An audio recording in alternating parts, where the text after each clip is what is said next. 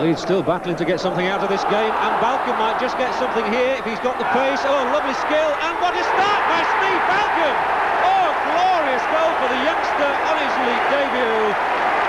Oh, that's a magnificent goal. This is the finest piece of skill that any player making his debut, regardless what level of football. Just watch the ball going over Ormsby. Go on, Steve. And what a finish for a beautiful, beautiful debut, and what a goal to seal your debut.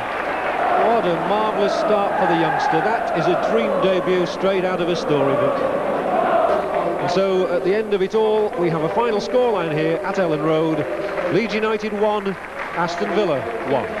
Steve, you've got to be the happiest young man in Yorkshire. Dream start for you? Yeah, unbelievable.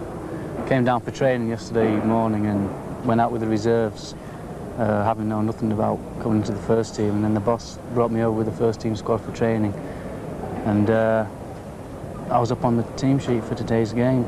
I didn't know if I was playing or not until about 1:45 this afternoon, when Barry Murphy says stick on number 9 jersey.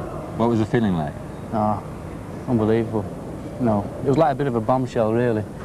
You know, all the butterflies and everything, but a nice bombshell. You didn't show any out there. Didn't seem to me anyway. You didn't show any butterflies. Well, I'm 20 years of age now, and this is a golden opportunity. And if I fluffed it, I might never get the chance again.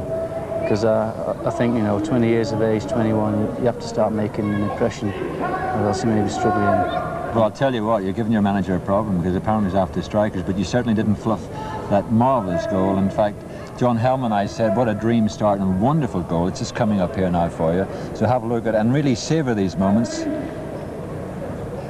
You had a little bit of luck here. Alan Evans headed up in the air. What were you thinking about doing there? Well, I thought it was going to drop down nicely to volley it, but a bit too high.